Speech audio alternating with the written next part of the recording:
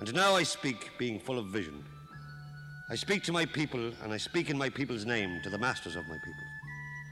I say to my people that they are holy, that they are august despite their chains, that they are greater than those that hold them, and stronger and purer, that they have but need of courage and to call on the name of their God. And I say to my people's masters, beware.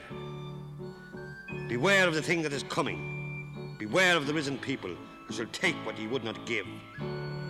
Did ye think to conquer the people? Or that law is stronger than life and than man's desire to be free? We will try it out with you. Ye that have harried and held, ye that have bullied and bribed, tyrants, hypocrites, liars.